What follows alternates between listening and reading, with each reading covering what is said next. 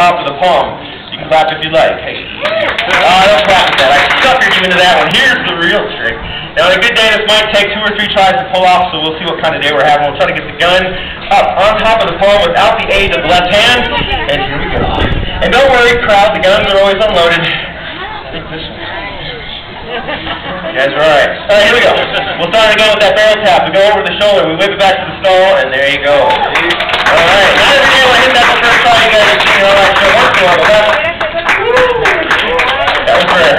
Good job. Now, every good gunfighter knew his gun inside and out. Wild Bill could shoot with either hand and roll the gun from hand to hand, or maybe for no real reason, throw it up for a nice little pause on one hand to the other, like so. I'll just do that so you notice. Hey. Hey. Gun safety at all times. Now, there's a lot of kids out here that do have to say, do not sneak into your mom or dad's room and start playing with their guns after this, okay? I don't want to hear any kid got hurt because he's trying to do what Joey Dillon did.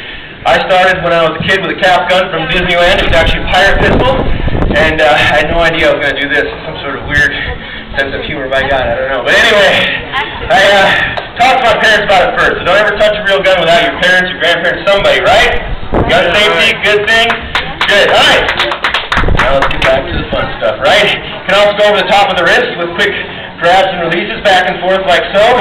Up to the left, put it away a little differently around the top, and drop it in. There you go.